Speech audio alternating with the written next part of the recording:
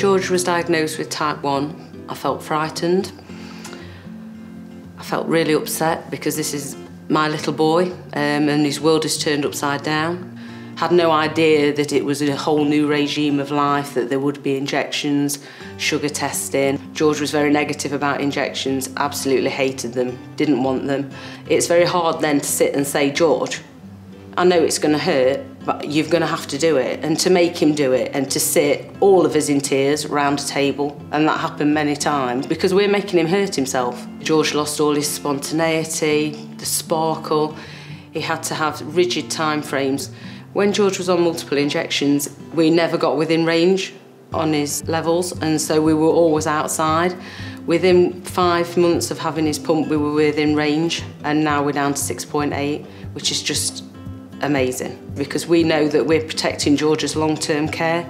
It also meant that he didn't have as many hypos because he had better control. George hasn't got anything outwardly showing that he's got this condition, so if he would have a hypo, and people didn't realise what he was, then they would think that he was drunk or on drugs. But with the pump, I feel more confident because I think if anything happens to him now, they can see that he's got a medical device attached, and even though they won't know what it is probably, they will at least try and help him. I feel a lot more confident now George is on a pump because it's so easy to use. I know he's at ease with it. And I know that now he won't skip injections. It's no effort, he just takes it out of his pocket, does his insulin, and we're now getting to a stage where George can actually take over the control from us, so we can let go a bit, and I think that's important for him because at the end of the day it's George that's living with it and he's got to grow with it. When George got his pump, I think it just eased everything off of everybody.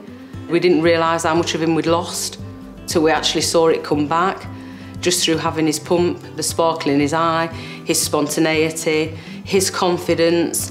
It just changed the whole flow of the house. It was just that we could all sort of take a step back and breathe again and sort of live instead of it controlling us and leading where we went with our lives. I think pump therapy is amazing. I think it just changes your child's life. And I think when they're teenagers especially, they've got hormones, they're growing, and you've just got so much more flexibility with a pump. I'd say to any parents out there, if you've got a child with type 1, just look at it, try it. I don't think you'd ever go back. It's just amazing.